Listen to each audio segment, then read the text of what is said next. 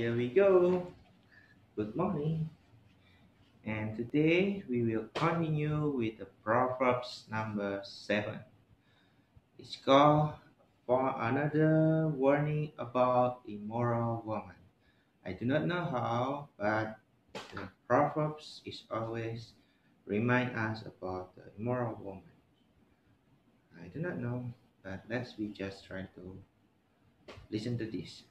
Follow my advice, my sons. Always treasure my commands.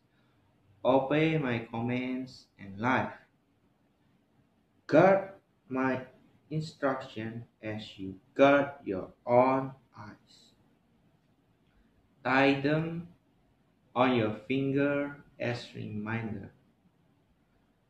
Write them within your heart. Love wisdom like a sister. Make inside a beloved member of your family. Let them protect you from an affair with an immoral woman, from listening to the flattery of a promiscuous woman. While I was at the windows of my house, looking through the curtain, I saw some young men, and in one particular who lacked of common sense.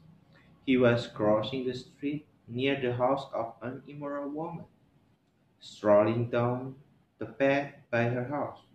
It was at twilight in the evening, as deep darkness fell.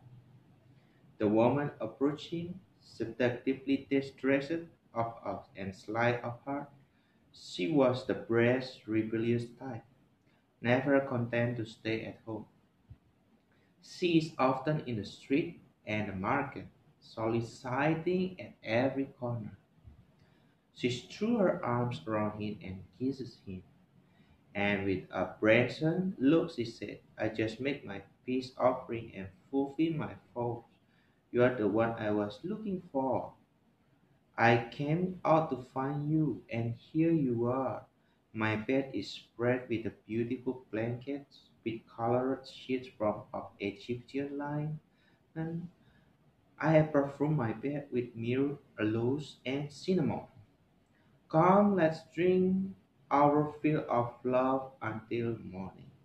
Let's enjoy each other's careness, for my husband is not at home. He was away on a long trip. He has taken a wallet full of money with him and won't return until the latter of this month. So she seduced him with her pretty speech and enticed him with her flattery. He followed at her once like an ox going to the slaughter. He was like a stag, a moose caught in a trap, awaiting the arrows that would pierce its heart. He was like a bird flying into a snare, like knowing it would cost him life.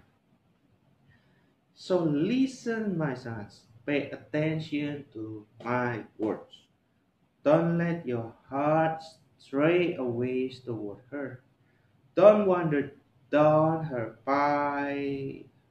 wayward path. Many men have been her victims.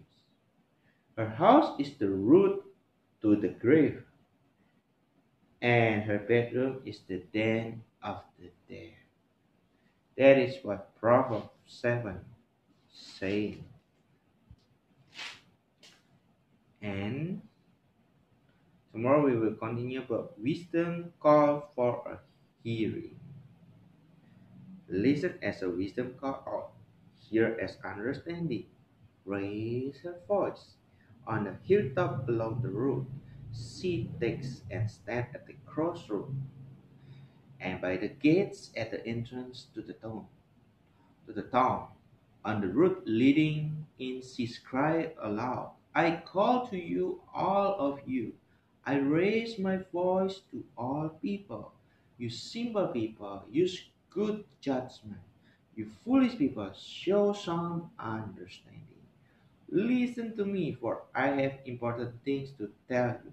everything I say is right, for I speak the truth and detest every kind of deception. My advice is a wholesome, there is nothing devious or crooked in it. My words are plain to anyone with understanding, clear to those with knowledge. Choose my instruction rather than silver and knowledge, rather than pure gold. Choose my instruction rather than silver, and choose knowledge rather than pure gold. Wisdom is far more valuable than rubies. Nothing you desire can compare with it.